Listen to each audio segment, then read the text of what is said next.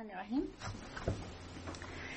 So today, as you requested, we will talk a little bit about lesson planning.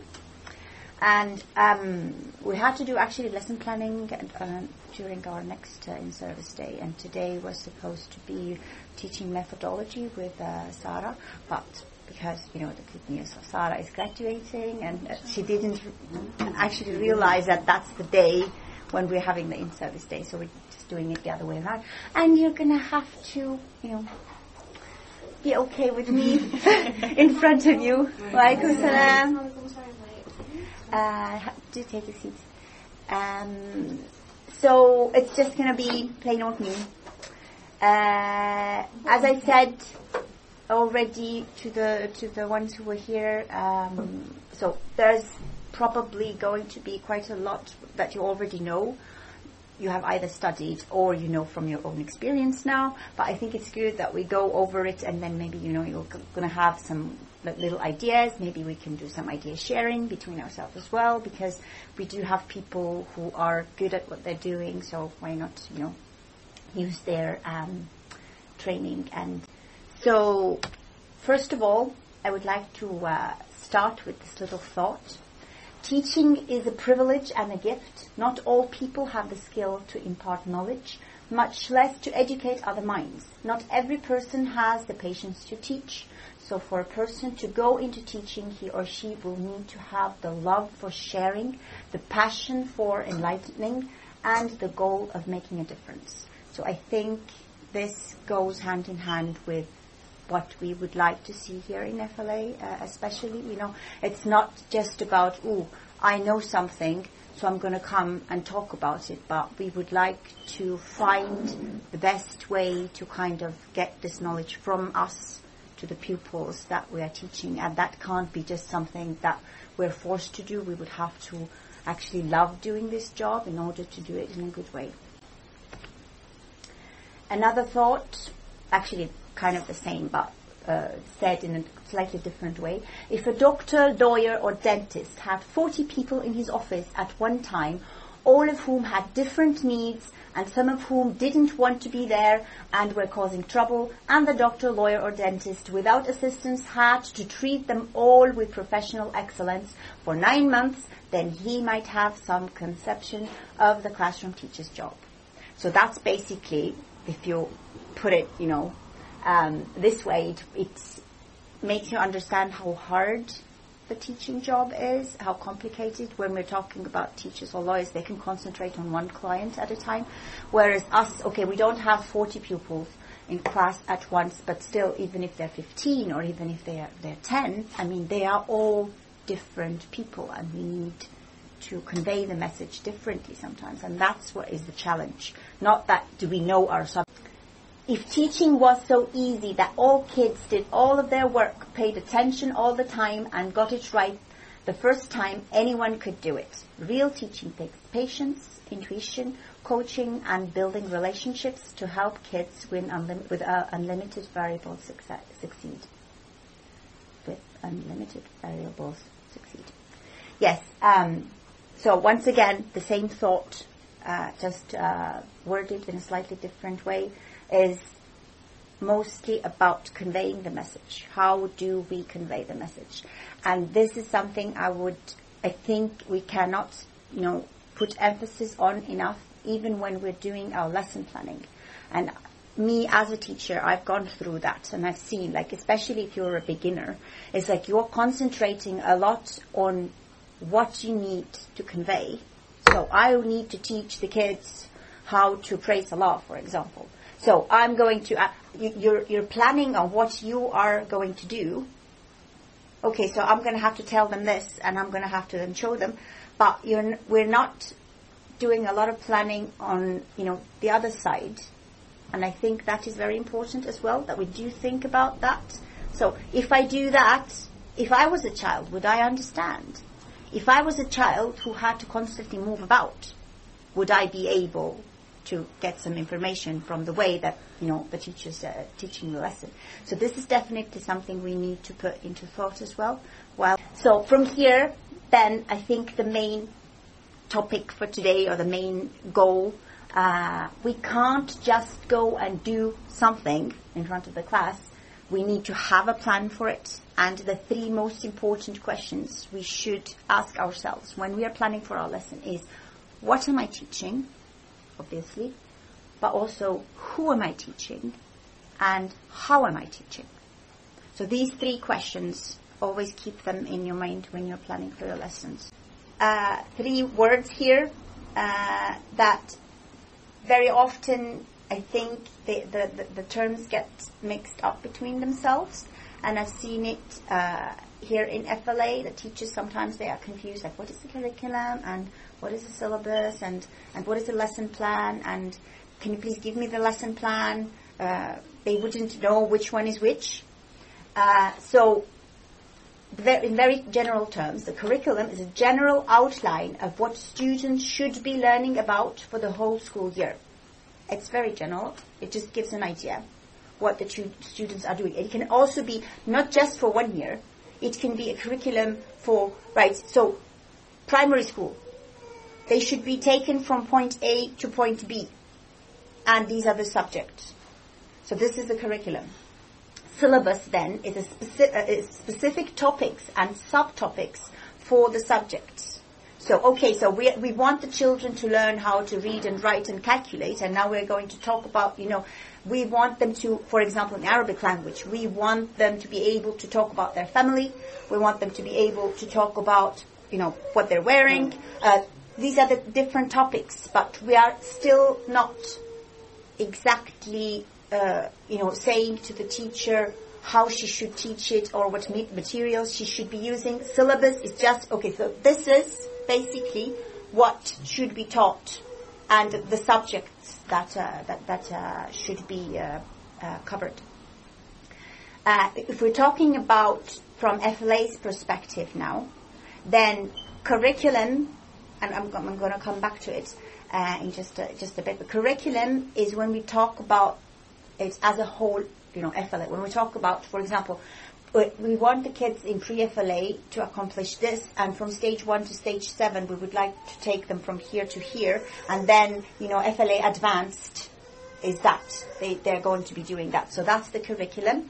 Syllabus is, even though there's, in different schools of thought in education, they do tend to mix the syllabus and the curriculum, the use of the word up a little bit as well. So sometimes the syllabus might be called a curriculum as well. So that's why I think it's a little bit confusing. So for example, I actually prefer saying that this is a curriculum as well. Whereas if I really want to, make it really clear, then I would have to say it's a syllabus. So when I say go to the Dropbox and check stage 3 Arabic curriculum, so actually that's the syllabus that I want you to check, but I call it the curriculum. So this is what you should do during that year in a specific subject. And lesson plan then is a detailed daily or weekly account of how each topic will be taught to the students. So a lesson plan is what the teacher will write on the basis of... if we talk a little bit more specifically about the curriculum, so in public schools, set on the governmental level, in private schools, the curriculum is the national curriculum plus the extra, usually. So it's not even the schools who decide what the curriculum is, usually, but it's certain bodies in Ministry of Education who say, so this is what we're going to do. So in Scotland, it's the Curriculum of Excellency, for example. So this is already set. Even in private schools, they have to teach usually by the same curriculum. They can just add things like extra work for the children. In our school, because we are not actually a primary school, so we are a supplementary school, or even we can call ourselves an after-school activity club. It is set by the governing body of the organization. So it means we can't just go ahead, anybody says, we need to change our curriculum. That is something, the reason why FLA was created is because the people who created it had a vision for FLA. So we can maybe here and there, change certain things, but the main point remains that we need to take the kids, through certain subjects, we need to teach them certain skills, so we can't just go ahead and change this the way we would like to do. Or if there is, any changes that you think are very necessary, then it should go through, the higher levels of the hierarchy. And as I said, so teachers have no power over changing the curriculum while teaching their class, but of course you can make suggestions. And very important is that every teacher, before they start teaching, that they would, even though they are familiar with the syllabus, like for example I've printed it out for you, or I've referred to it, like go and check it on Dropbox, but you should, it is on our website, but I just thought when I was putting together this little presentation, it would probably make it easier for you if you could, have it with you, have a look, read through it. So it's all very important to know about the other subjects, even if you're not teaching all the stages or all the subjects, but it would give you a good overview of where the children are coming from and where they should reach. So your little niche makes more sense in that case as well. So this is the same paper that I have just given you. You don't have to read it now, but just to have an idea. Can I have a look at it at home? So the syllabus, also sometimes called curriculum, is the extension of the curriculum, and it is usually set by the head or governing body of the school. So because it is more specific. Now already the school knows basically what they should be teaching, then the school governing body or the school head will then say, okay, so we will make it a little bit more specific and we will talk about, the topics, the subjects. And this is the first thing that you need to check before you start teaching with your class or before you start working on your lesson plan.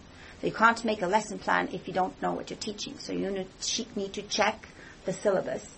And also very important to compare it to the other stages and see where you stand in the curriculum. As I said, reading this, it would give you an idea. But also if you're, for example, teaching stage 1 Arabic, so if you're looking at the stage 2 Arabic syllabus, then you would get a better idea where your children should be able to reach by with them. So this is an example of a syllabus. So it gives the topics, but it doesn't say how you're supposed to teach it to the children. So syllabus sets the goals to reach. It does not dictate the teaching methods nor the teaching materials to use. So that usually is left up to the teachers. In a lot of schools, even the teaching materials are set. That can be a positive thing and that can be an annoying thing as well.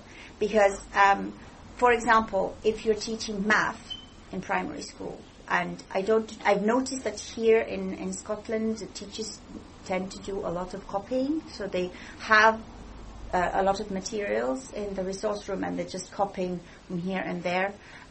In Estonia, for example, usually what happens is that we have the ready curriculums, like we're talking about, for example, GCSE books. So we have certain books. We get to choose which book we would like to use. But the book is already there, so you don't need to go and copy here and there. So it can be very helpful if the book is good. Mm-hmm. But it can be very annoying if you're teaching something and the book is not good, and then for example, I don't know how to say that in English, like the board of your subject, because if you're teaching in a big school, there's a lot of math teachers, for example. So the head has decided that the math in each grade will be taught by certain books, and then you're taking the book and you're like, that's not something I want to use. So in that case, it can be very annoying, but usually it is helpful. At least, so you would have a base.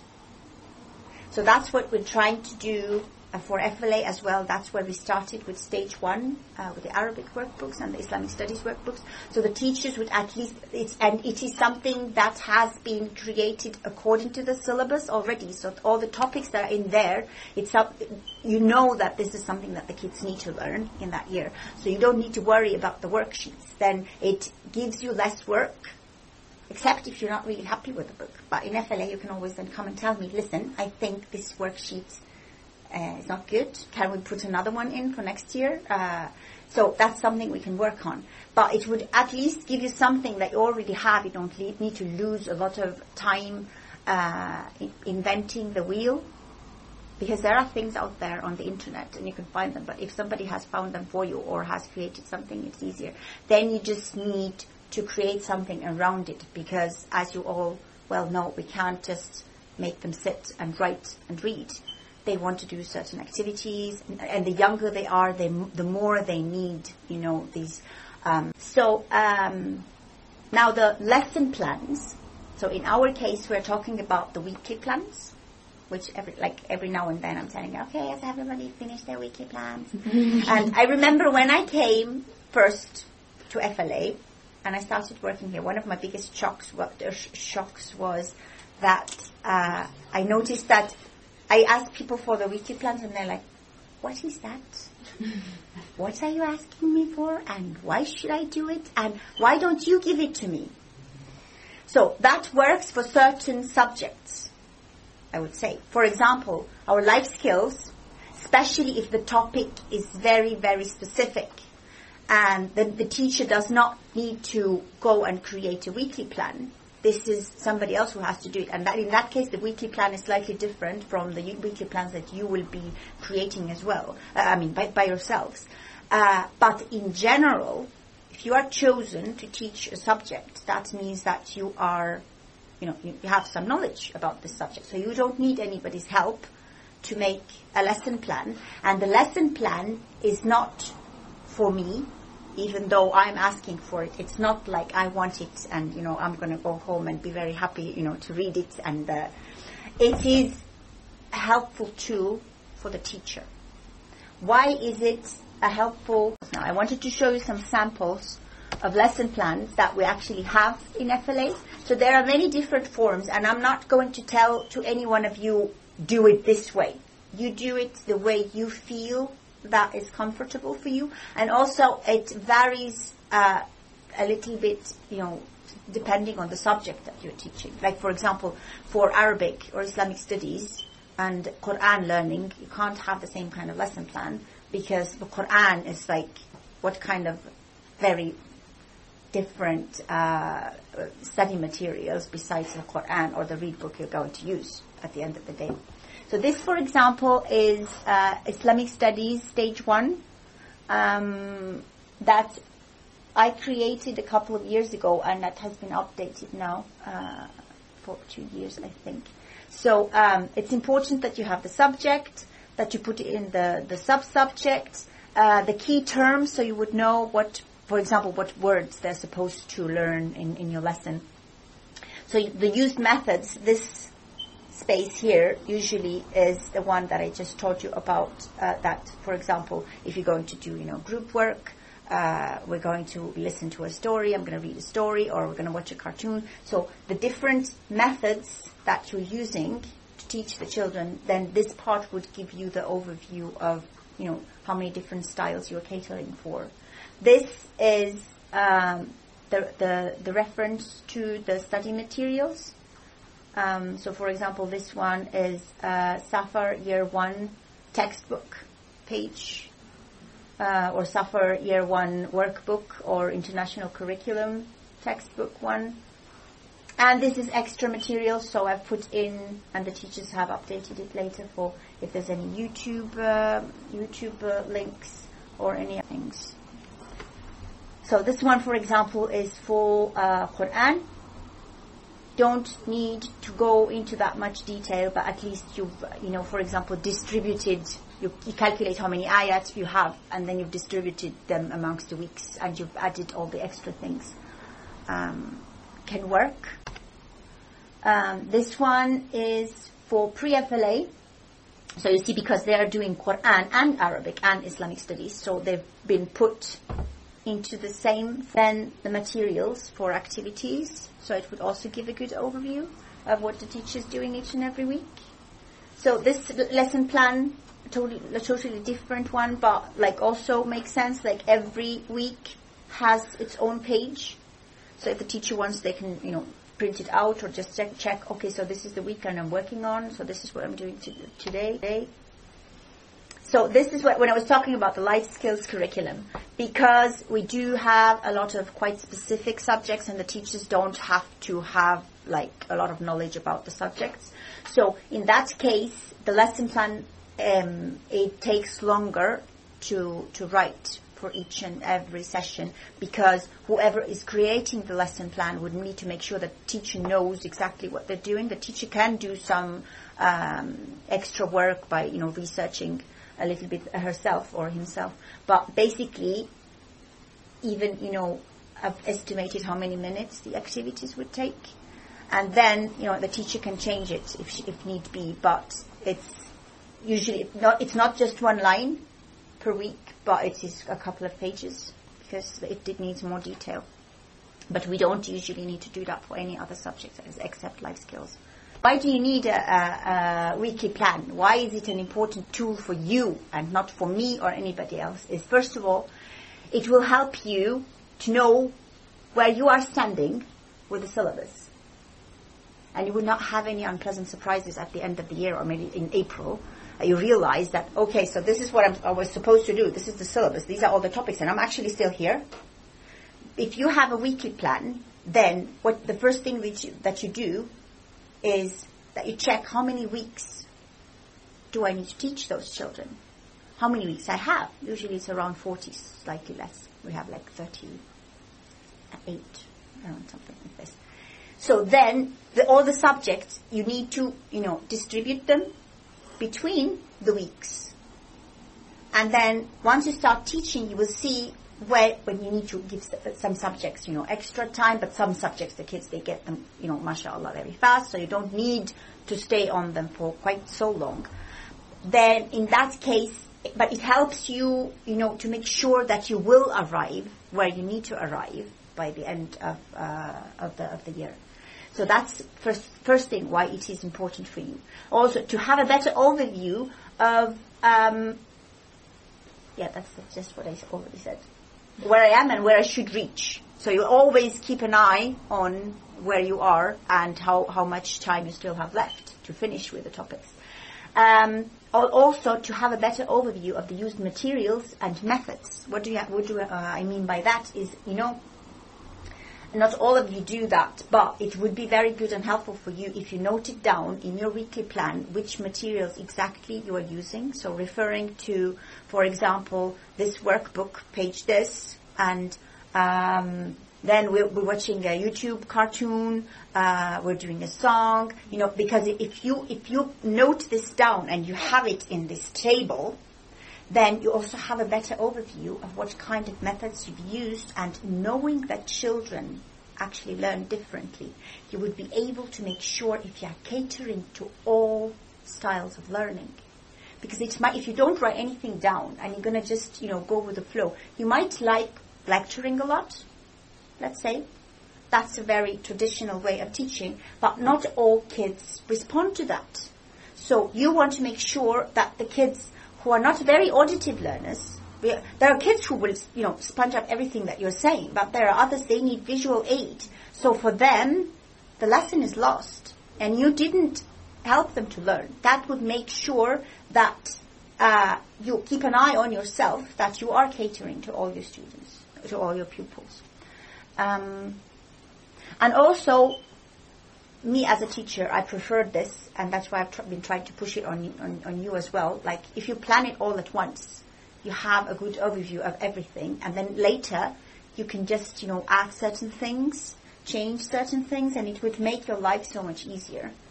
You don't need to do the whole year, but at least, half a year and half a year. If you have like a rough plan, then it's so much easier to later not to be planning each and every week. Oh my God, what am I going to teach them tomorrow?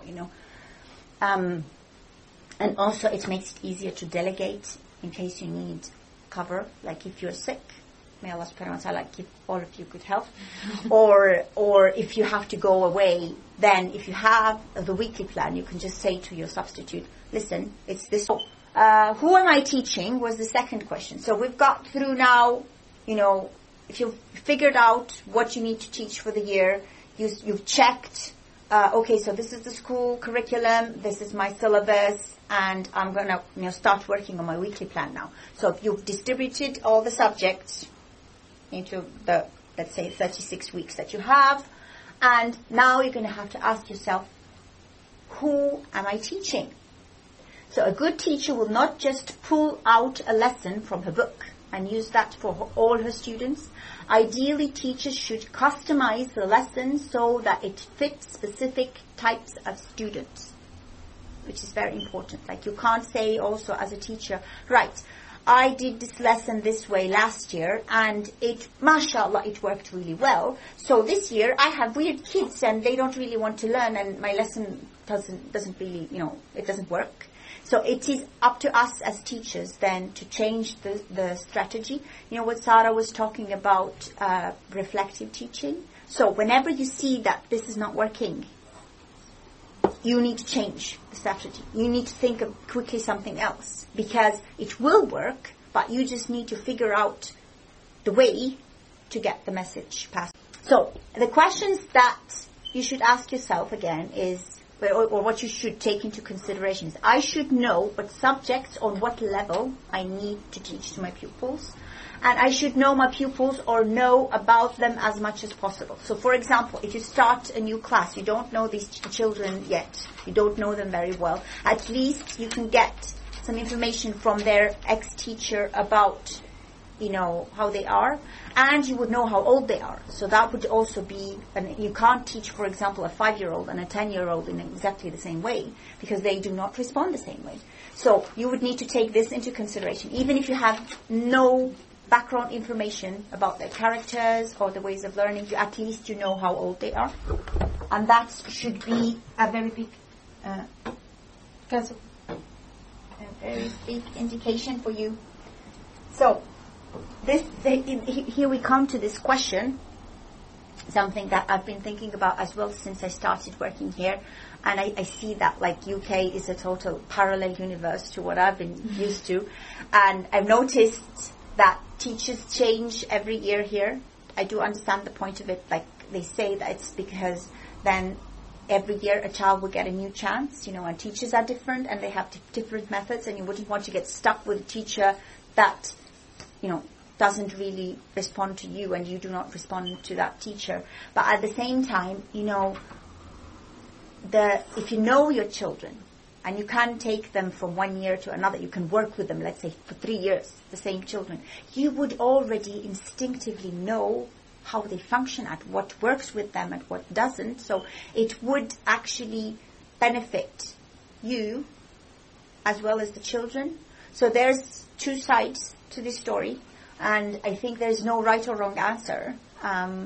But this is definitely, if you need to change the children each and every year, then you would kind of, in the beginning of the year, be at, level 0 again, about knowing the children. So what do we take into consideration? We briefly mentioned it already. So pupils' age. Lessons should be prepared and created according to the age of your pupils. Children of different age have very different ways of learning. So, for example, I'm sure you all know about the visual, auditive, and kinesthetic learning. The younger children are, the more kinesthetic learning they are. Does everybody know what that means? Right? Kinetic is a movement. They need to move or touch. So that's why little ones, they do a lot of, Play-Doh and things like, they can actually, how Aisha in pre-FLA, like she uses certain things to make the letters, and they have to actually create the letters, not just write, but, touch it. They have to move around a lot. So that actually helps children learn. And the younger they are, the more they need this kinesthetic learning. Visual learn. Most people, even when they are grown-ups, they are better visual than auditive learners. So I'm sure that you've noticed even at uni level, when you're sitting in the lecture and the lecturer is talking and you're just, sitting there and writing. So some people are drawing. They're not taking notes, but they are drawing. Yeah. Why they are drawing? Because they are visual learners. It helps them while they are listening. So you should never say to a person who is drawing while they are listening to you, stop that, put that pencil down, look at me. Because they're actually helping themselves to learn. That's their way of, listening better to you. Or some children, when they are quite young, they do this. They're not looking at you. They're listening and they're doing this. They are still kinesthetic learners. They are helping themselves to listen to you, to put themselves into the working mode. And then if you cut this for them, then they will not be able to. They will look at you, but then it will go like this, because that's the way they are learning. Of course, you should then find the right balance here, because if the child is learning by, jumping up and down and yelling out, and he's disturbing other kids, then that's not going to work either. So the right balance needs to be there. But be mindful of this, that children, they learn in different ways, and sometimes they need this extra support for themselves to be able to listen to you. And also, very important point, so children have different attention spans, especially depending on their age. So when you see that they're getting restless, try to, change the activity or do something else, so they can, just the change of the activity, or, a little bit of movement in between will put them right back to, on the focusing mode. They say actually that even for grown-ups, when you're sitting in a lecture, the maximum that you can concentrate without you doing something in between and then going back to concentration is 10 minutes. Like 10 minutes you can concentrate really well. So imagine the children, if you make them sit down for 1 hour and you say, you don't move, you look at me and you listen, then even if they're very well behaved and they do what you ask them, you need to ask yourself how much they are actually learning from it. So the younger the children, then the more change is good for them. Like you do it in really small bits, little activities, and you change. And then you can always come back to your prior activity. But if you've done something in between, then it will help them to concentrate really well on this, small bits. And it actually, if you're thinking about it as a grown-up, it helps you as well, if you're not going to have to do the same thing for 1 hour. It depends on the activity, though. So Yes. say the activity is cutting and sticking. Mm-hmm. Although that doesn't sound very time-consuming to us, I can cut and stick something in about 10 minutes. Stage 1, cutting and sticking, is 3 helpers, and they still take at least 45 minutes. Mm. So if one of the kids isn't responding, I do tend to get them away and help someone else with the cutting and sticking, and that gives them a sense of control over something. But it is very difficult to stop halfway through the cutting and sticking, because maybe 3 or 4 of the kids out of 14 isn't focusing. The tidying up itself takes another hour or so. Yeah, the cutting and sticking in stage 1 definitely is quite a tough one, because a lot of them still don't know how to cut very well either. Yeah. So it's something that we're trying to teach them, life skills at the same time. It's not just a lesson of Arabic or Islamic studies. Yeah. But yeah, you as a teacher try to balance that. And kids are very different as well. You might get one stage 1 that they're gonna, all do it much faster, and the ones who are lagging behind, because they see that everybody else is doing so fast, they really want to do it. Mm-hmm. And then if they see that, the leaders of the group are just, relaxing, and I'm not going to do that. It's going to, put their speeds down as well. Yeah. And you as a teacher, you take control of it. If you see the cutting and the gluing doesn't work, say, okay, if you didn't finish cutting, the parts that you didn't finish cutting and gluing, you can just draw it. Or, whatever. Give them something else to do as an alternative, but still on the same subject. And if you see it doesn't work on your kids, you're always welcome to do, something else on the same subject. Right. Yes, and coming to this as well. So always consider whether your subject matter or materials or methods or expectations, etc., are at the appropriate level. So, for example, you might have really So, pupils' level of learning. Once again, here in UK, it seems like mostly they put all same age children in the same classroom. In a lot of other countries, they do tend to try to do that according to the level of the children. Back at home, for example, when children go to school, they do an assessment in the kindergarten before that. So if the child is not considered to be ready to go to school, be it academically or even socially ready or physically ready, then the child can take an extra year in the kindergarten, and then there's no shame in that, because children are very different. Or if some children are very advanced, they're already very bored in the kindergarten, they can go to school earlier. So this way it actually makes the teacher's job easier, because if she has the children in the class who are all the same level, she would need to kind of cater for just one group.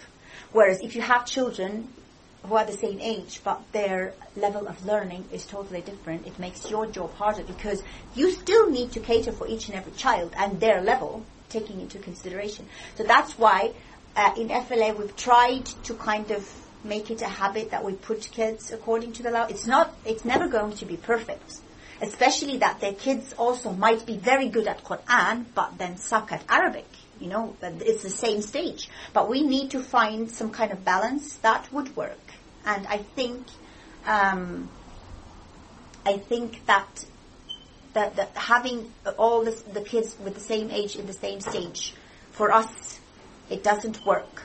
Because, first of all, the teachers who do it at school, then they have extra support, or they do send more advanced kids to other classes, for example, or who are struggling, let's say, with reading, they are reading with younger kids. But why not then just do it for each and every day in FLA? I think it makes more sense.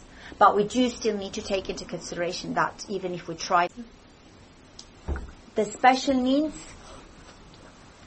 can you tell me what you think the special needs are? Any special needs that you can think of, even when you're thinking about your own classroom? Hyperactive kids. Mm-hmm. Kids that can't write yet. Some people, they don't get it straight away from the first lesson. Children that see the world differently. Mm-hmm. Dyslexia. Mm-hmm. Okay. There's a lot of special needs out there. Yeah.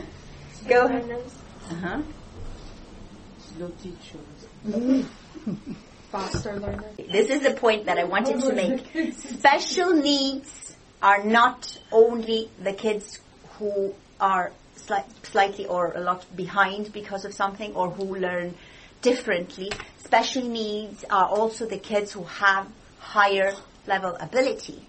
That is a challenge for the teacher as well as the child who's lagging behind for one reason or another, who responds very differently to other kids. So very often pupils exhibit learning capabilities that are advanced for their age, so first of all, or they might have a very good memory. Whatever you tell them, they would know. So they are so advanced and that they actually get bored. And the worst case scenario is if you have a kid who's hyperactive but a very quick learner, because in that case, he's going to let you know the worst way possible that he is bored and he's not stimulated, and you always need to find extra things for those children to do. Because otherwise, they're not going to let others learn. So that's why it is a special need. Because that child is not going to just sit there and say, right, I already know this, so therefore I'm just going to sit and smile. No. He's going to let you know that he knows. And he's going to disturb everybody else. So we need to cater for those kids. There are kids, when we talk about, the different ways of learning, so the auditive, the visual, and the kinesthetic learning, there are kids or grown-ups, there are some people who are only visual learners. There are some who are auditive learners, but there are people who, have it all. So whatever way you're trying to give them something, they're going to take it. So they will be, due to that, they will be more advanced than others. So as I said, you need to give them extra things to do. That's the simplest way to deal with it. And of course, it's not the same thing for all subjects, as I said. So that's where the struggle comes from. But what we tend to do now is from stage 3 on, as you've noticed. And please do come to talk to me if in your classes you have this kind of struggle. Like, for example, certain children, they are very advanced in Quran. So then we can advance them, like we can put them up. We've just moved Asia from stage 2. She's actually doing Quran with the stage 4s. While Arabic and Islamic studies, she's still in stage 2 because she is advanced in Quran. So we should not, we should cater for her. We should not keep her back, inshallah. And usually, in normal schools, then the head teacher would ask you, if you have these kids who tend to get bored and they finish, always say, I finished, I'm the first one. Have some extra work for them, not maybe always related to that subject that you're doing, but something that would generally benefit. Of course, we're not going to talk about in detail about this today, but there's also special needs. We're talking about physical disability, so the children who can't, have the same movement as others, or who have hearing aids, or who have problems with their sight. So we need to take this into consideration. In these cases, the best is to discuss with the parents, because sometimes the children are very shy. They wouldn't, if you see that, for example, one child does not see very well, they can't copy from the whiteboard or whatever, do talk to me about it, or directly with the parents to see, because then we can usually accommodate for certain things, to make it easy. And of course, so these were some of the things that you did mention, specific learning difficulties. I think what would be a good thing if we could, have a special session about this, because a lot of our work as teachers is not just teaching the kids, but also, noticing what kind of needs they have. And we wouldn't know if we don't have any training about it. It is quite complex.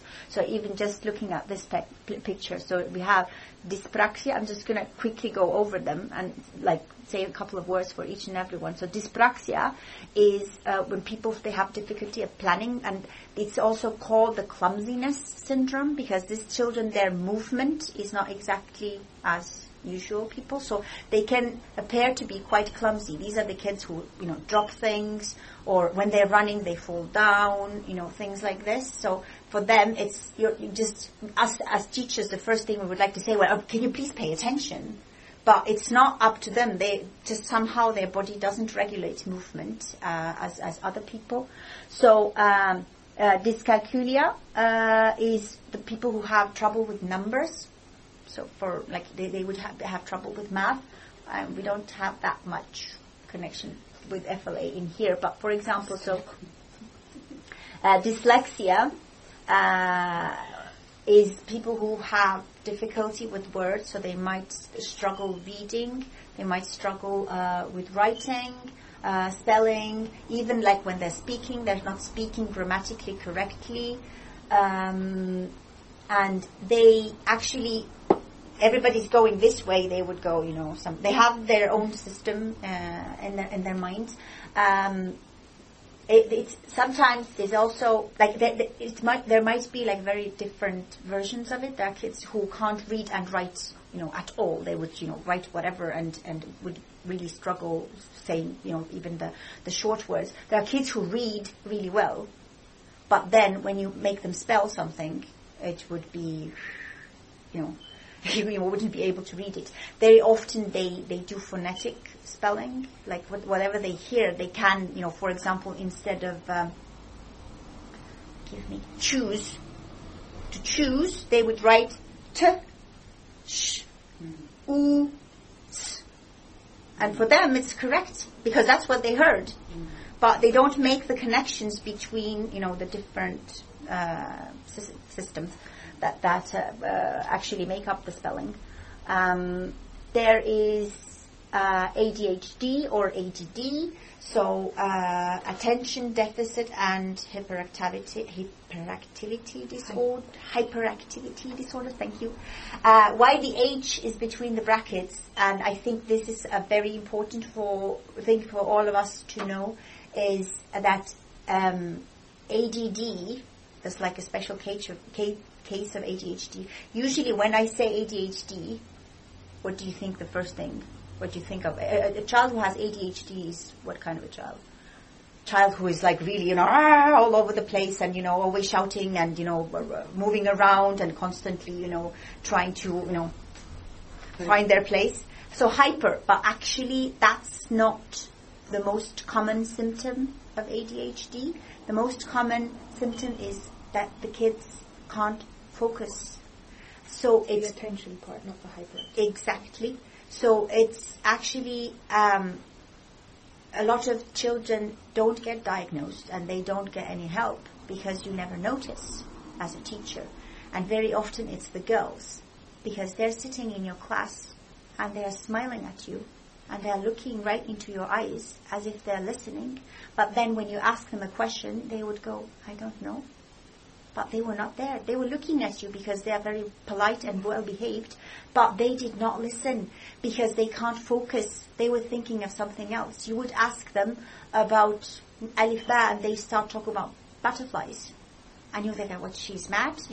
What is the matter with her? But it's just because she can't focus. And the older she gets, the more she would just say, I don't know, instead of telling you directly what she's thinking. So the older she gets, the harder it would be to understand that actually this is the problem that she has.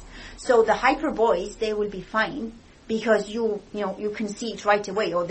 And sometimes it gets misdiagnosed by the teachers as well. The child is actually does not have ADHD. The child is just not very well mannered. So this is, I think, a big thing that teachers need to have more knowledge about. Which kids are. Sorry? How can you diagnose it? Well, as a teacher, you can't. Yeah. You need to go and see a specialist. But just so that we would know that not all kids who are hyper have ADHD. So when you notice it, what you do? You tell the parents? Yes, because you can't go and refer them to anyone. But you tell to the parents, and listen, no matter what you do, they're not going to pay attention.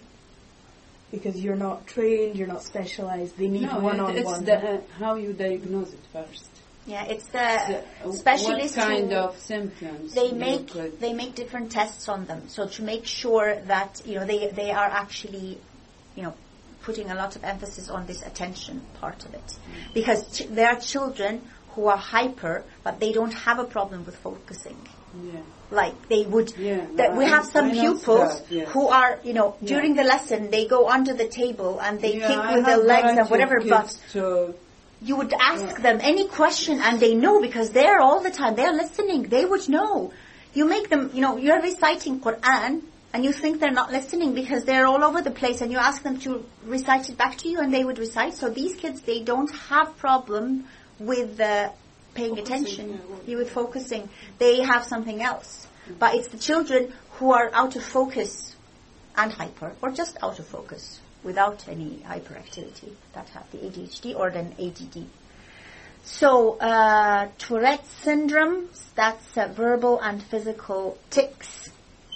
So that's when people are saying something without controlling it, or doing something all the time but without them controlling it. So autism spectrum disorder. So that's also a very, very large thing. I think the bubble should be much bigger than any other bubble here. Because then that's also a very tricky one, because there are certain things like dyslexia. You see a child that can't read. If you teach the child for 2 years and he or she still can't read, then obviously that child has dyslexia. But for children, certain children who are on the autism spectrum, you would never know because you are not a specialist. But there's certain little symptoms that you can't just pick up on. So you're just thinking that they're being rude, or you're thinking they're being antisocial, or whatever. But they're just in their system, it's okay, the kind of behavior they have. So it's very hard for the teacher to understand Very what sad it for actually the is. kids as well. And it's very sad for the kid, because the kid is like, and they are genuine, like, I didn't do anything. That's right. But then you're, as a teacher, like, we're picking on them, telling them to be like others, but they can't. It's not their choice. They don't understand why you don't understand. Exactly. So that's why I think it's very important that teachers do get more training on that. But I don't know if any country. Can you put a list of things for the teacher? If you notice the child is this, you should report.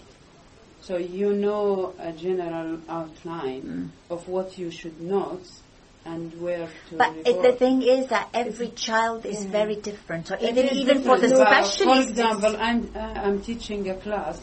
I start to know the kids certain way. If I keep on going without noticing or let others notice it, it will be a problem. But if I know that if I notice this and this and this, I should report, then it will be easier even on my mind. It's not a problem I need to overcome. It's something we can let others share it and take care of it. Yeah, it's like if you can do something about it or you can't, it would be helpful for the teacher. So if we have a general guideline for the teacher to know and to report on that thing, then it will be easier.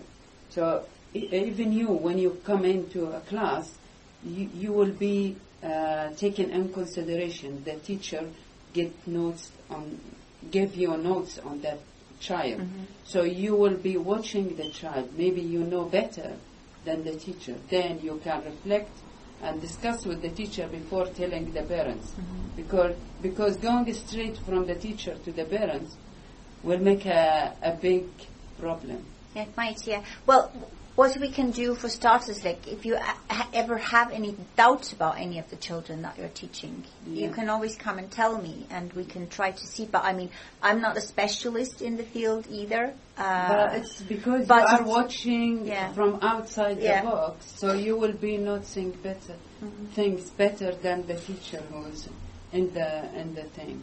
So it will be better to put a mark on that child. Please watch it and tell me if it's normal or not. At least you have two ideas rather than just one idea. Yes, we could do that. So if I mean you find any child that you think it's just not just misbehaving, it's something different, then I think just before I go straight to the parents and tell them, well, your child having a problem, then you will be in another problem. So it's just having more opinion on that subject, then you could record it or tell. Inshallah. Yeah. The other thing that I was thinking about as well is, I don't know how big a readers you all are, but I have quite a little collection about different learning difficulties, books, I mean, and some of them are in English as well. I could bring them to FLA, and I will let you know on the group whenever I do that, and then you could, borrow them from me if you want to read about. There are some books that are quite general. I do have a lot of books about dyslexia and how to help dyslexic kids. I don't know how many we actually have kids that are struggling with that, but they say that to a certain extent, 20% of all kids have dyslexia. That's quite a big percentage. A lot of people kind of just work around it when they grow up. You don't grow out of it, but you kind of work around it, and it does get better. And of course, there's a difference between like being heavily dyslexic and being slightly dyslexic. So maybe if we have if you reported any cases which is having special need, we could have a reading notes on that condition ready for the teacher to look. It would have to be a little bit more than notes, though, because as I said, to read a book on a certain thing, maybe it will not be possible for everyone. Not for everyone, but I mean, even if you read a little bit of it. Like a general guideline on something, like the notes sent by the NHS, for example, if you go to any clinic, they will say, if you notice the child doing this or this, or a child doing, then you have to be aware, and then get a specialist idea. So it's just a small thing on the cases we have. It's better than. Inshallah, Yeah. we could look into this. Yes, but I can still bring the books as well. Whoever wants to, read about something. Also, just a side note, there's no checklist for these kinds of things. You can't be like, there's 5 things that you must have to be diagnosed as autistic. Yeah. You can't be like, oh, this person has tick, tick, tick, tick, therefore they are autistic. Yeah. It's not like that. Yeah, this is what I said. It's just a very general idea. Yes. But Yes. this is why the smaller the amount of information, the more confusing sometimes it gets as well. is. Because if it's a general, if it's even for example, people who learn how to be doctors, how many times have I heard them? I have a very good friend who was in the uni learning to be a doctor when I was in the uni doing my degree, and every single time she learned about a new disease, she's like, oh my God, I have this and that and this and that symptom. Like, even being a doctor, you're kind of ticking the boxes, and I'm like, whoa, you're having all the diseases in the world. But it's like the same thing with this. I mean, each and every one of us has something from here. It doesn't make us, having and sometimes it's like you wouldn't even notice. It's just so hidden. One of my friend's daughters just got diagnosed with autism. Like, you would look at her, mashallah, she's brilliant. She's a genius. But, like, you would never think that she was. Most probably. I mean, she's a very smart girl. But I mean, like, you would never think that she has any learning disability. My son is also slept. He has an autism, but it's never been diagnosed, and it was very, very hard life he lived. Even 2 doctors, his mother and his father, but we didn't diagnose him. And in the school we have a lot of problems since he is young until he graduated from high school. We have problems, but it never came to our mind that he is autistic until he diagnosed himself by himself. So then it clicked. And you kind of make sense at the end, like, oh, okay, so that's why. It's gone. But if the child gets if the child gets early diagnosed, it helps a lot. And make sure in school system they help a lot with children with special needs. They pay a lot of attention, and it makes a lot of difference in the child's life. Even the exams, they don't set exams with the same kids.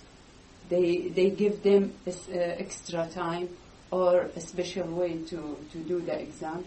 So it makes a lot of difference.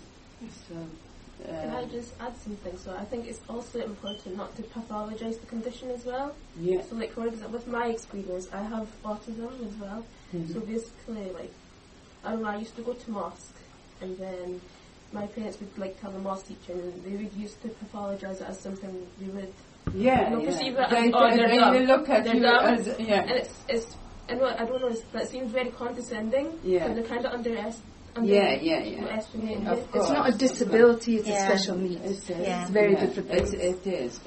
But Yeah, it's the just more people aware of it, the better it is. And this is why I'm like saying it shouldn't be just, little bits of information. Like, you should know more already for that reason. Like, you can't say, like, any kids who have, like, special, learning difficulties, like, oh, they are dumb or their IQ is low. No. It doesn't mean that at all. It's just that they function in a different way from the general public.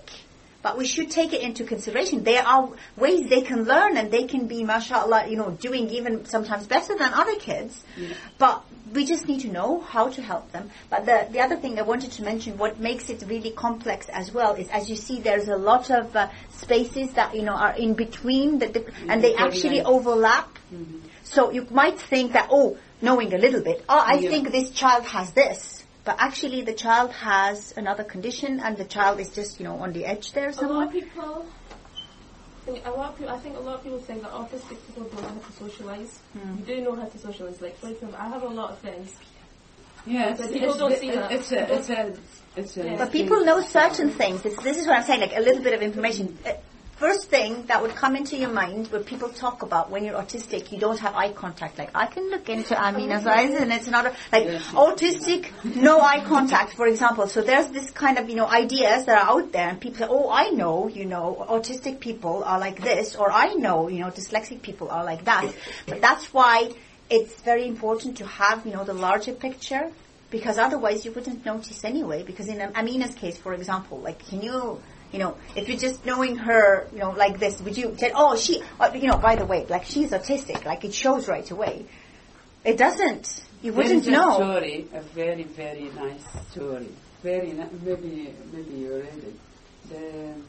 What is it? The night of the... Oh, the curious case of the dog in the night time. Have you It's a very long title, but we are not qualified enough to diagnose these kind of things, but your pupils. You know if they have, what they struggle with, what they're good with. So once you've been, teaching them for quite some time, you already know. So you know what kind of methods you can use with them. So that's also very helpful. You don't always need to, stick a label on it. You would know what to do. But just to, remind us that we need to take it into consideration, that if you see your pupils are struggling with something, find another way to that's just another picture of the same thing. But basically, just wanted to show you how there's a lot of, overlapping here. So a lot of things, are, they have the similar symptoms. So that's what makes it so hard to diagnose. So impossible for us. We're not specialists in the field. Also, of course, we would need to take into consideration that, the pupils are of different race, religion and culture. Well, in FLA, we do have pupils from very many different cultural backgrounds. It's not very Marwa, help me. Homogenized. There's not much homogeneity. Yes, thank you. So, already we had the question just this week about halal versus non-halal, for example. Gelatin, is it halal or is it not halal? So there's different opinions of the scholars.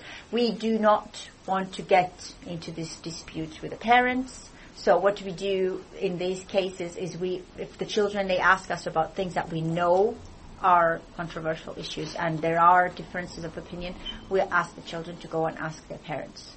That's the simplest thing, because the children, they do follow whatever, their parents' beliefs are, and we don't want to have angry parents in FLA saying like, why did you... So if we know that this is this kind of issue, we just let it be. We are here trying to teach the children the tolerance between ourselves as Muslims, as being different, as well as... If you don't discuss it, they will always fight on it. Yesterday or the day before, they reached to agreement. They understood what schools are, school of thoughts. Mm-hmm. There is a school of thought. What's a school of thought? Your sheikh is different from...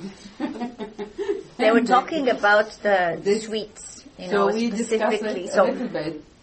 Alhamdulillah, at this age, they get it, because it's really, they fight on each other. But you might think, they watch what... Amal, you might also think that they get it. Yusuf actually came home the other day and said, Mrs. Amal said it is okay to eat pork. And I'm like, I do not think so. I do not think Mrs. Amal said anything like that. So, and I tried to... No. Don't get me all confused now about this issue.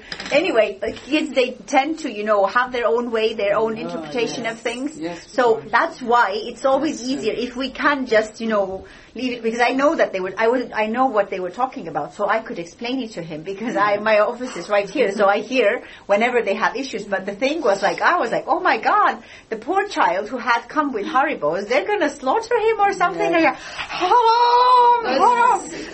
so in the stage 5s, it's very, very difficult to just be like, ask your parents, When they're like, but we're asking you. I'm like, I did my research and I did this and I follow the example of my parents, so you should do the same until you grow up enough to do it. But that's not okay with them anymore. They want to know everything. And when you hold that away from them, they will be like, no, I don't want to be taught by you anymore because you're not teaching me anything new. I know that you're, like, each person has different rules and there's different schools of thought. I know that. But I want to know why, and I want to know how, or why am I doing this, and why are they doing that. It's very difficult to do with the stage 5s, to draw that line, because the line is moving up and down depending on the way you phrase it, what you're talking about, their age, their cultural background, their Islamic background. And sometimes it is better to tell them this, and this, all about the same thing. But remember that just because you have that rule, it's very difficult to just kind of throw your hands up and be like, ask mama, blah, blah.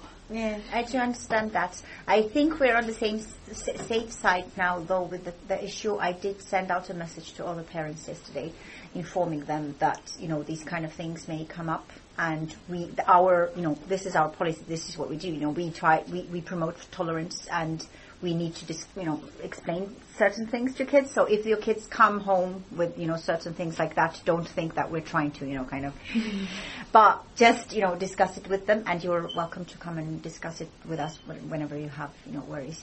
But it is thinking, like, if you're looking at it like what kind of racial or religious or cultural issues might we have, we're like all Muslims and stuff. But so the third question. So we were talking about what am I teaching, who am I teaching, and now how am I teaching? So now that you know what you'll be teaching and who you'll be teaching, the next step is to determine the most effective methods for the knowledge to get to our pupils.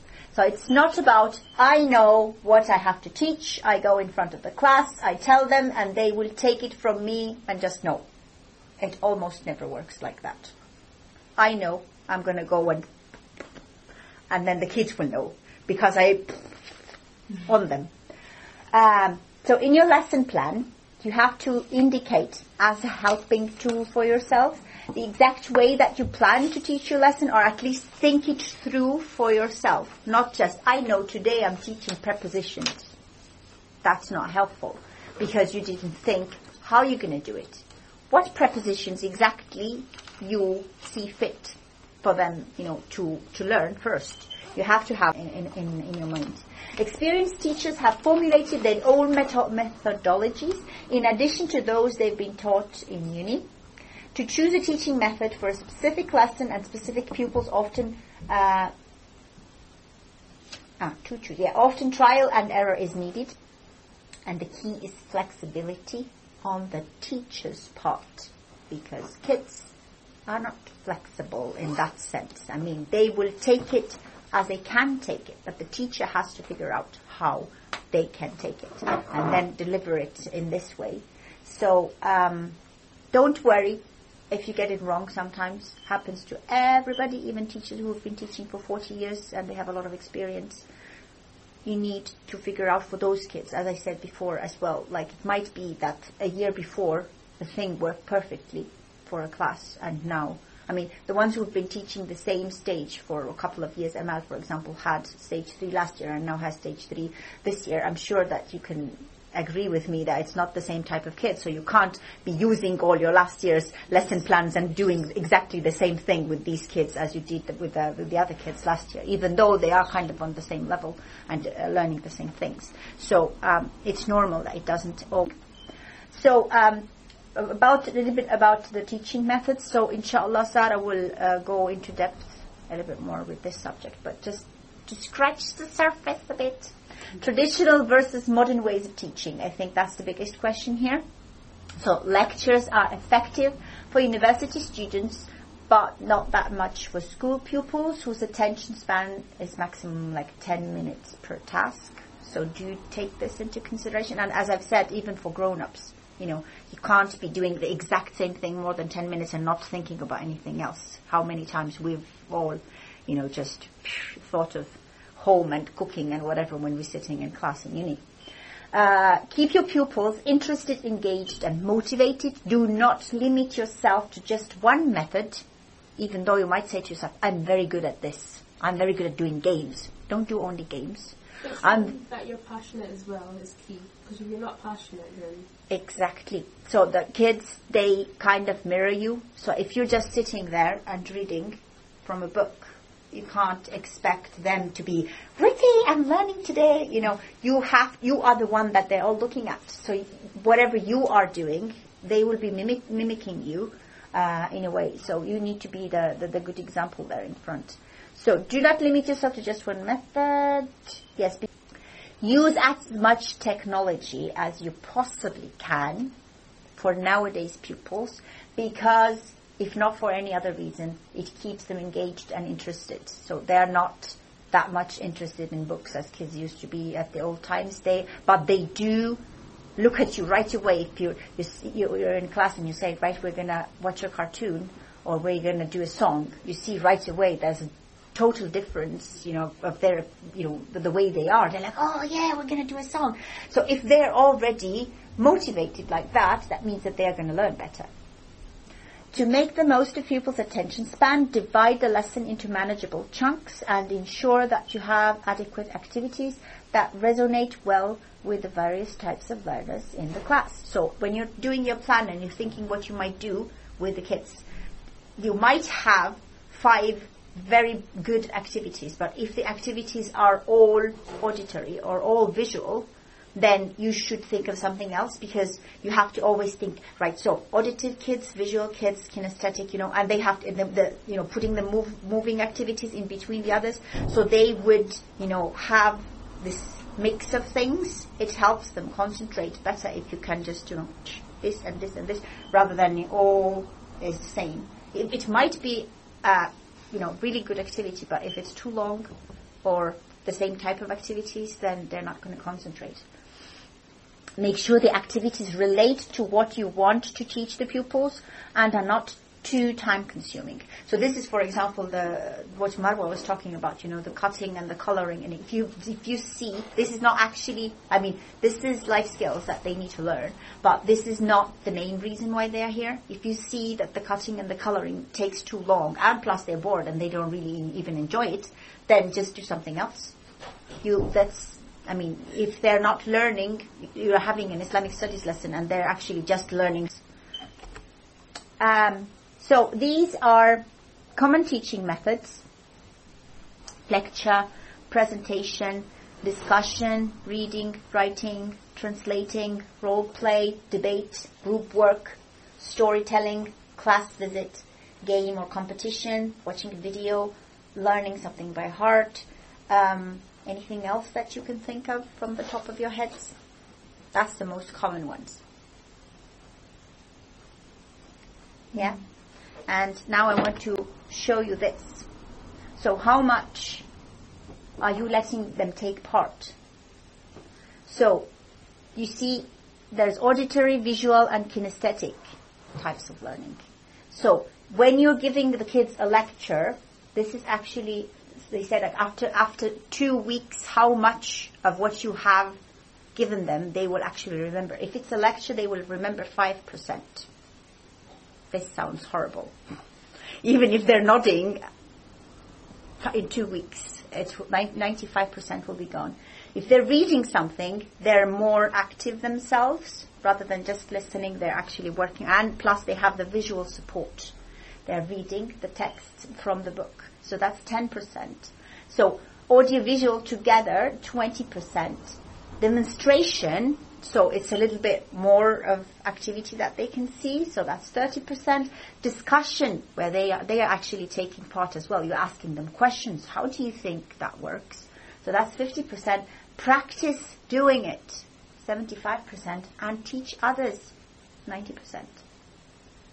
So I think this one is something we really should, reflect on, how to make the kids not only understand what you're saying at the moment when you are saying or when you are teaching it, but also how to make them retain it.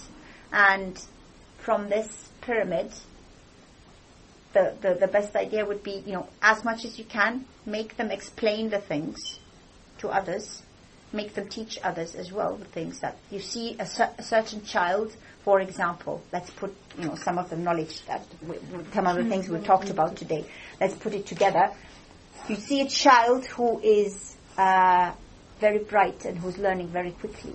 And he's bored because he has nothing to do. Why don't you make that child teach another child?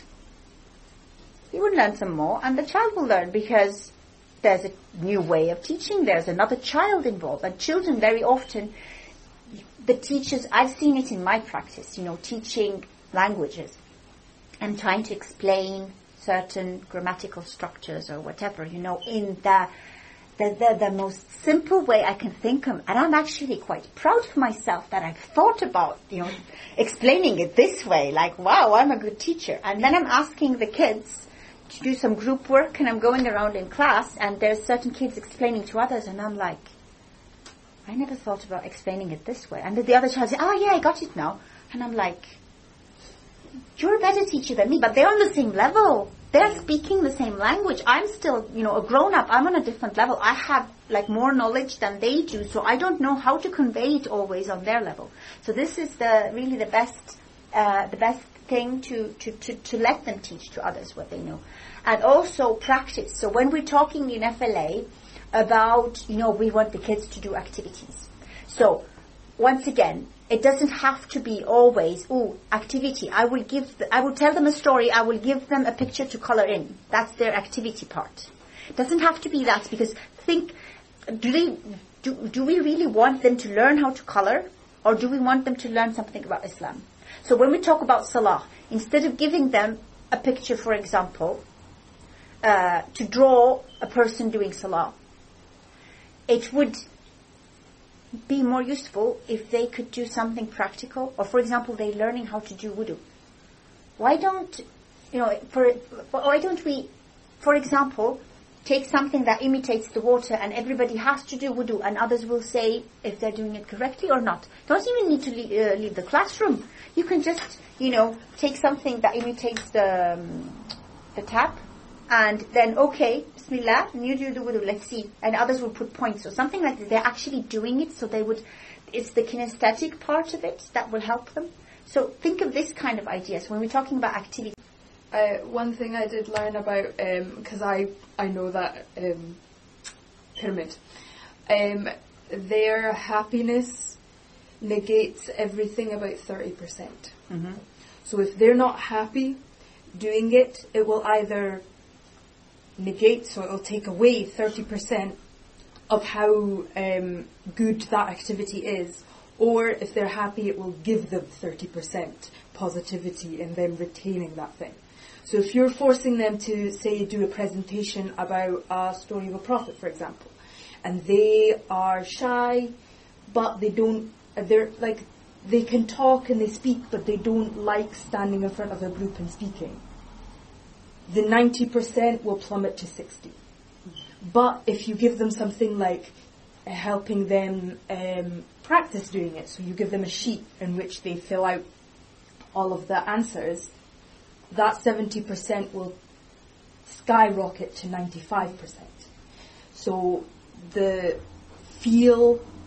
emotion that they have behind the thing will affect how much retention. Yeah, because you're happy, then you're kind of more open. Yeah, no, the brain actually activates almost 25% more than if you are in a negative headset.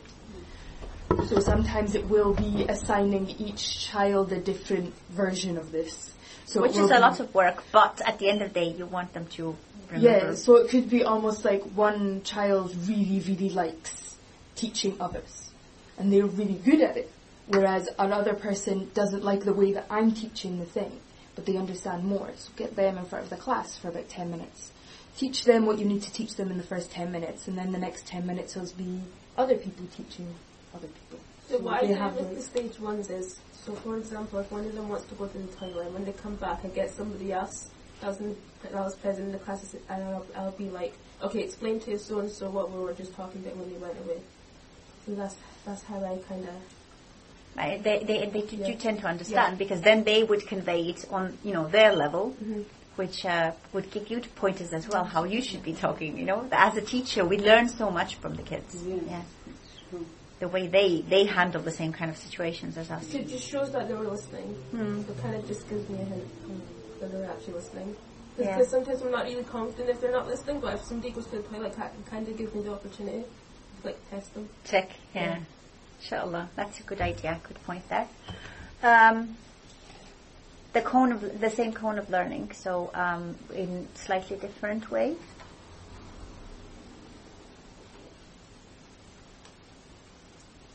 I didn't print those out, but actually maybe I could. Yeah, I will put the presentation as well as the audio to drop if you would like. So, common teaching materials. Now, coming to the materials. So, what are the first teaching materials that come into your mind when we say teaching materials? Books. Sorry? Books. Yeah, so that's why I put the picture here. So books or the workbooks are always the first thing. Sorry? That's my favourite thing. The board. My whiteboard and my whiteboard pen. Yeah, board as well. There's actually, the point that I try to make here is that people usually first thing that they think of are books and workbooks. But that's not the only thing that we can use. There's a variety. So for visual aids are probably the most common and the easiest to prepare among the teaching materials. And most people are visual learners, be it kids or grown-ups. So we should always provide. Never mind that's my Estonian. my Estonian spell check. I read through it and I corrected so many mistakes. For some reason the English didn't work, and now You're actually supposed to leave your work and come back after 45 minutes, I think. And that's when you see your work at the truest form. But it's very tricky because it changed my words.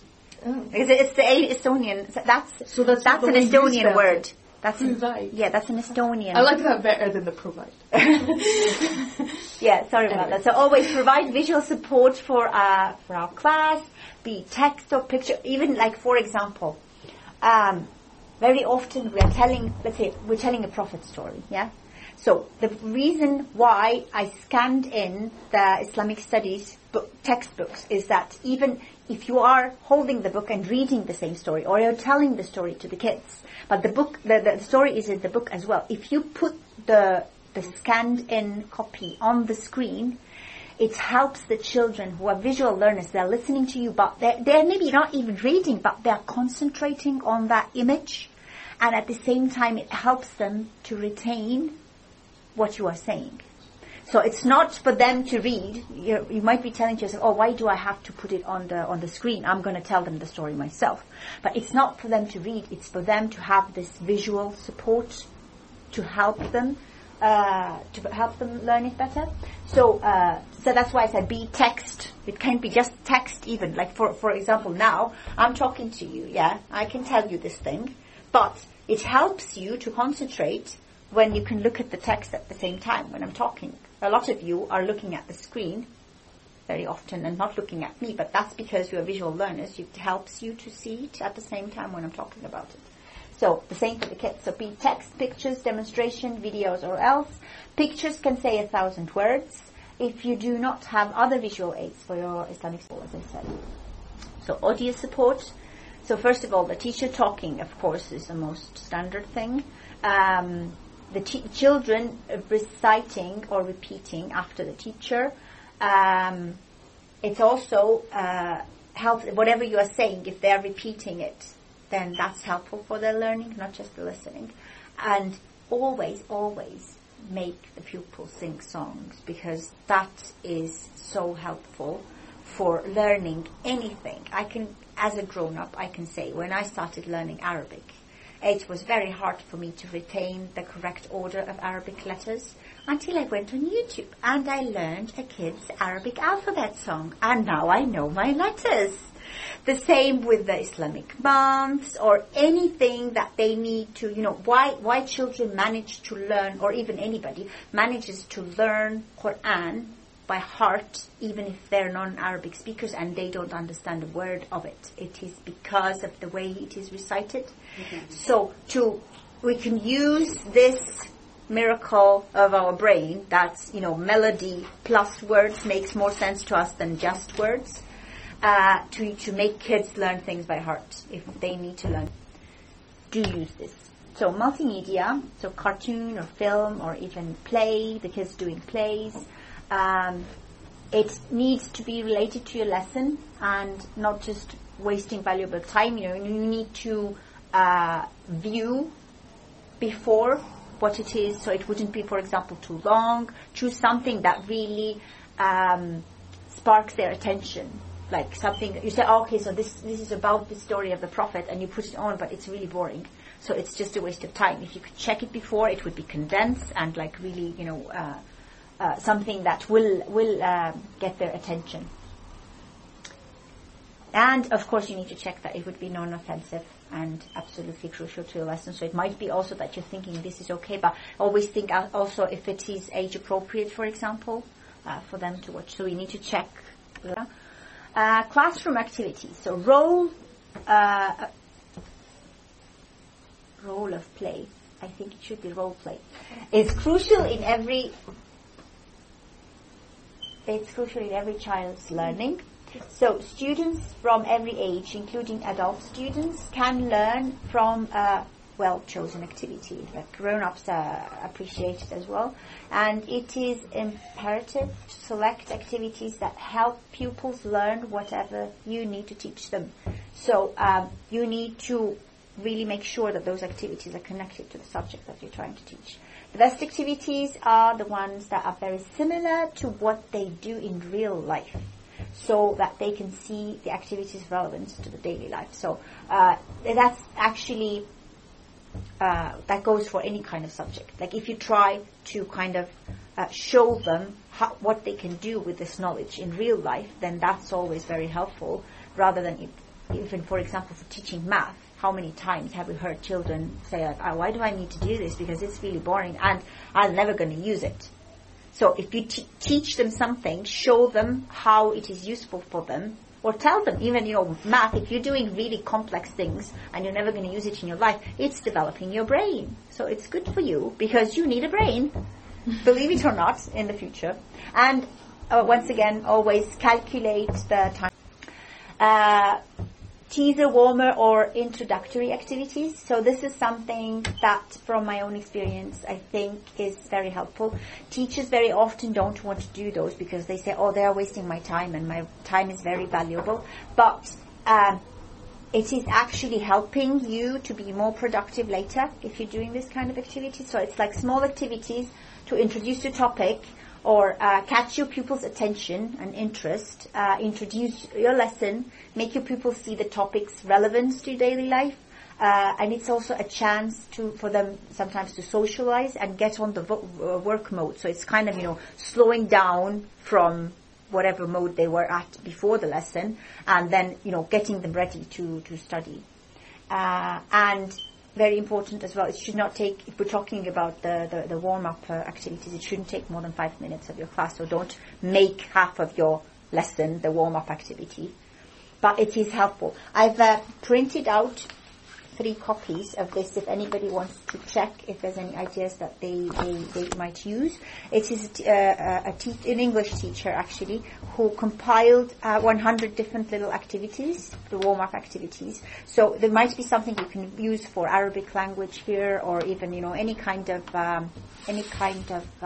lesson that you're teaching, just to.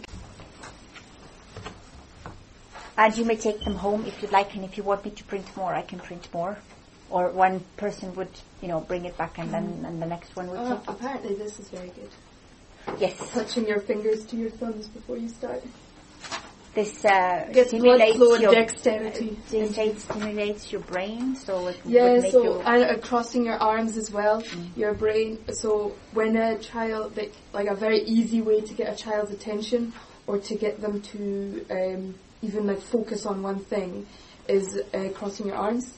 Because the action of this hand going to this side of the body and the other hand going to the other side of the body, we all know that your brain operates on the other side. So the right side of your brain is for your left hand and the left side of your brain is for your right hand. So when you cross them over, your brain has to almost reset and be like, wait, hold up, pause, and reshuffles everything and then starts again. So when a child is being like really like is overwhelmed, for example, just crossing your arms and sitting there, even the pressure on your rib cage helps reset your breathing as well. So it's a lot of good things when a child does this. And so I do it a lot for the stage ones when someone's about to cry. I can see them getting like more and more like hyperventilating. I'm like, when I do this, they usually copy me and they go like, and they start again. Good idea. You might try that. Yeah, I do this with my stage 5. Mm-hmm. See, some good ideas to share. So, and also some assessment activities at the end of the lesson. So to see how well the pupils have understood and how much they have retained. So you can do it at the end of the lesson. The same kind of idea to just make them kind of reboot and And application activities. Many pupils do not see the connection between their classroom lesson and their daily life, as I've already mentioned. So provide activities that will help them to put the new knowledge into practice so that pupils will see that what they are learning is actually useful to them, because that's a big motivator if they see that it's useful. It is the responsibility of every teacher to present their lessons in an effective manner. So always think about these kind of things, because, as I said before already, kids, they're kids at the end of the day. You can say that, but he was not listening and he didn't care or something like this, but it is our duty to make sure that we try our best to find the way that they will listen and the way that motivates them to take part in anything. And of course, as the last idea, the more you practice, the better you get. So I hope that you got some ideas for your lesson planning in the future. Not even just for the written form that you have to upload on Dropbox, but I mean for yourself as well. That when you think of a subject that you need to teach, it does not stay only, right, where is the book that I need to use? But think larger. Think of the kids that you're teaching. Think of their age. Think of exactly what kids you have in your class, how you have seen previously that they do get interested. Try to use the same tricks that have worked before. Inshallah. Do you have any questions? Or do you have anything that you would like to discuss amongst yourselves? Any ideas you want to share? I have one thing. We talked, when we were doing our training last year, we didn't stop talking about the benefits of talking to each other. Mm-hmm. So making a WhatsApp group for all the Islamic studies teachers and all of the Arabic teachers. And we never do the stuff we say, oh my God, that's so good, I would like that, and it never really happens. So I was wondering, are you guys... That's what I was going to say. Are you guys okay with me and Amina just taking charge and making the groups? Or do you not want to be in any more groups? I understand. I know it gets very confusing sometimes. So because I confuse the events group chat with the main group chat. Because we've got the same pictures. And I have an S1 teachers group chat, and I confuse that with the FLA teacher. It's very confusing. Maybe different logos would be better. Yeah. I can change the logo for stage 1. Najmeen, maybe for the events we can put another logo. Would make that helpful, but I think. See my picture on there. We should take a group photo. Just be like selfie. I think it's a good idea, definitely, because another thing, and thank you for bringing that up, because it actually reminds me that I wanted to say when we were talking about the curriculum and the syllabus and the weekly plans and saying who is in charge of what. When we're talking about the syllabus, then it's not only me who is in charge of that. Or, for example, when we're talking about the syllabus of the Quran, then all the Quran teachers have a say. So we have updated it, and we have made, the changes. But I can only do that when you give me feedback. And I think it would make sense if you were in a group or if you had, because the meetings, we have tried with, having this specific meetings, but meetings, don't seem to work very well. We are very technological as well, so maybe a WhatsApp group would be a good idea. And then if you have any worries, if you have any concerns about your topic, then you can discuss with the teachers who are teaching the same subject on different levels. And I think it's very helpful for us to go forward, and then so one group is enough. So you're only part of one group, and no, for all teachers to be one group rather than there's but if, for example, Ahmed, but because, for example, if the Quran teachers want to go into discuss Arabic, you just say we are discussing or message to Arabic teacher. Yes, but then we would maybe miss somebody would need to put something else in between, and then you have to go through all the Arabic discussion to check if there's nothing that you've missed on another subject. And me, I have no eyes to read. It's okay, I read them to you anyway, so it's fine. But, it would not make more text, it would just make it more organized. And if you don't want to read about Arabic, you can ignore the Arabic group, but you can't ignore me posting on the general stuff group. That's the thing, it needs a separation, because if I'm open my phone after a whole day of studying, I'm on my way to FLA and it's 46 messages on the group about a student that's not even being taught the same thing as me. I'm like, why am I listening to you complain? But when I go onto the FLA teachers, I'm like, okay, this I have to read because it will affect me, kind of thing. Okay. But yeah. Right. Have any formats? Anything else? Does anybody want to ask something about? Well, most of you have finished your lesson plans, but about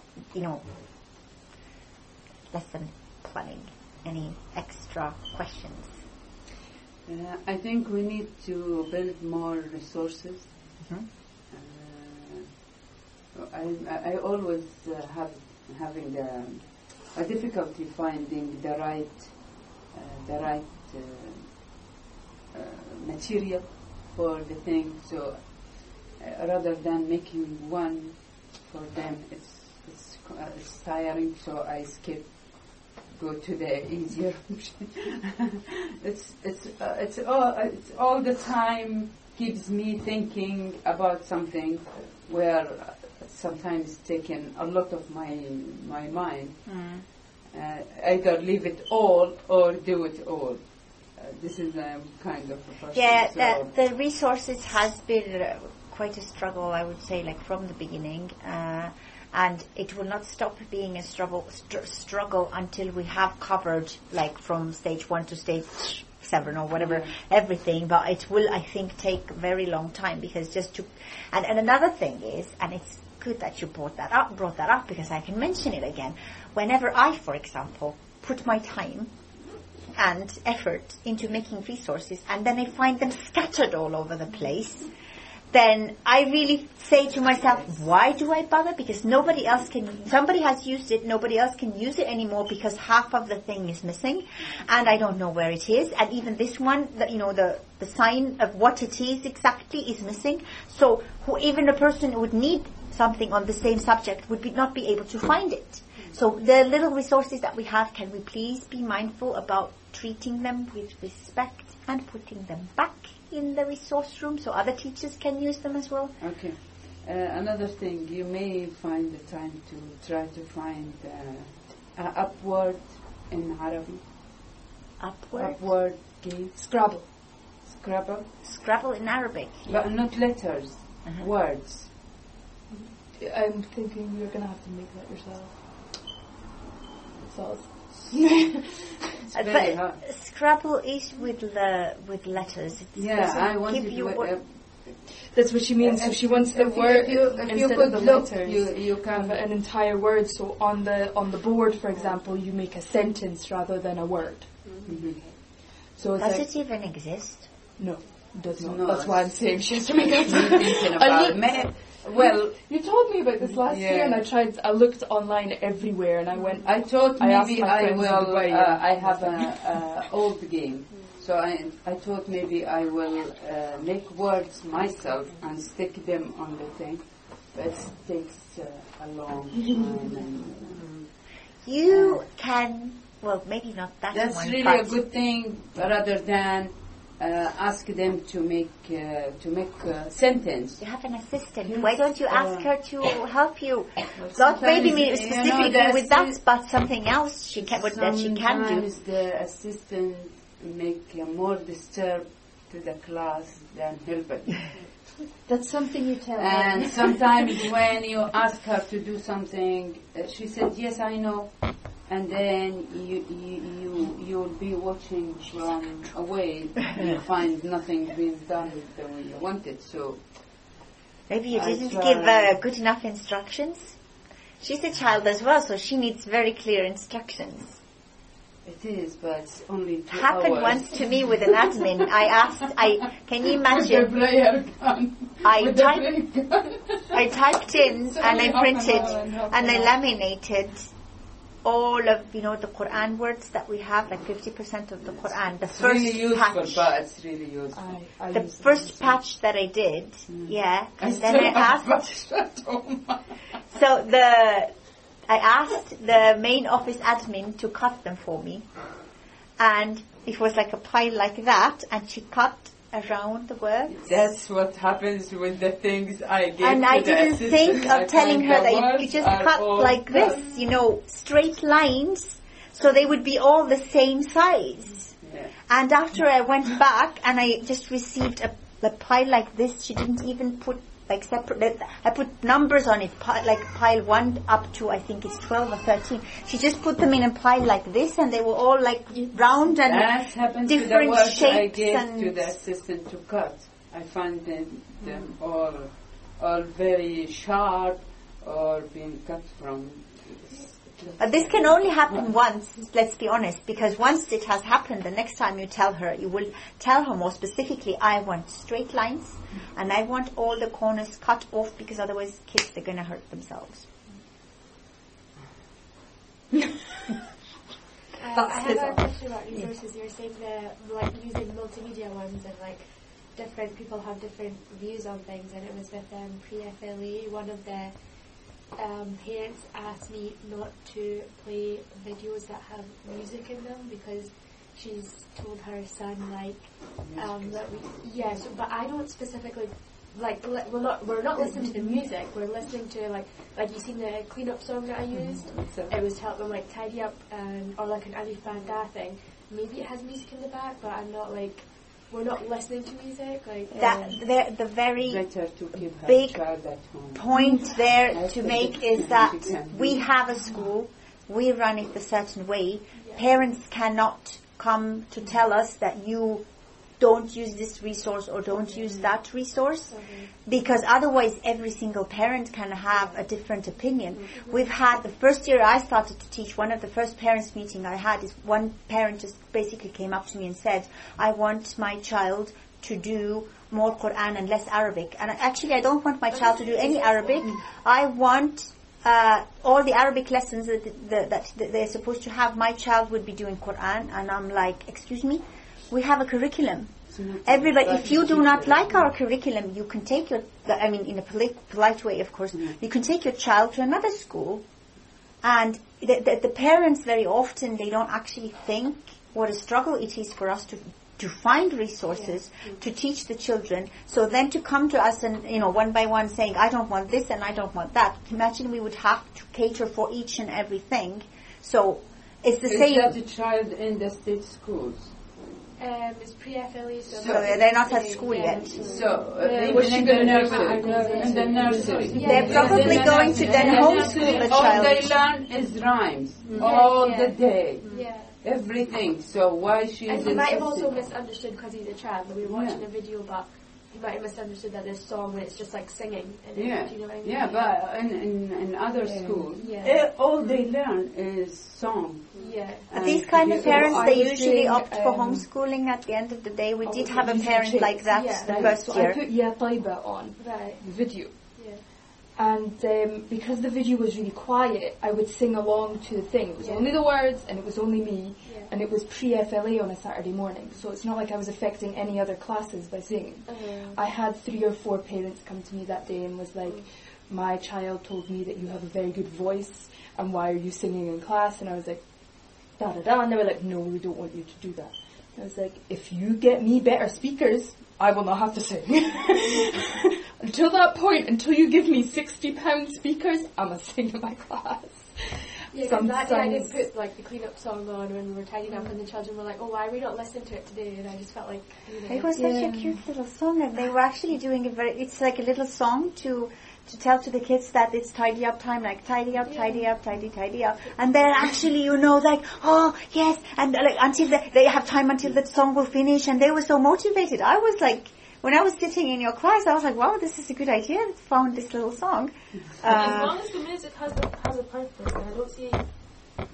No, I do understand that there are Muslims who do zero music, and it's their right. But at the same time, they can't come and tell to others then, like, okay, this, we had a parent like that the first year I started, and the child already was homeschooled because the parents decided that they can't put the child to a normal school because there are so many things that they were like, no, there should be no images of any living being anywhere, in the books. So they were complaining about even the worksheets when there was like coloring something that had, all the proper eyes and nose and mouth. And like, I try to explain to them, like, we would love, to accommodate for everything, but it's such a big time consumer for teachers to find good, materials. So there's only so much that we can do, and we are living in this society. So at the end of the day, so the parents actually took the child out of FLA. And they said that we will homeschool them for Islamic education as well. But I don't see how that would be very beneficial for a child. A lot of work, but the child will have to come out of the cocoon at some point.